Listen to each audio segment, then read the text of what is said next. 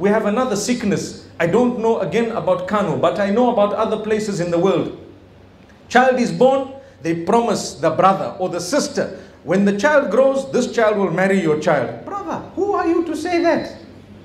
Who are you to say that? You can say, you are my sister, it is very, very good if perhaps our kids might marry each other. Let's see when they grow older. That's the maximum you could do. But you cannot already say from the beginning, right, these two are together. And then that man, when he gets up, he could be a drunkard, he could be someone who is a womanizer, he could be filled with sickness. What type of sickness? Spiritual disease, no salah, no ibadah. But because I made the promise, that's it. There are some beautiful suitors who have come through, but you will say, no, I have promised the child. What are you talking about? You are promoting adultery and zina because those children will never be satisfied with that type of a man or a woman.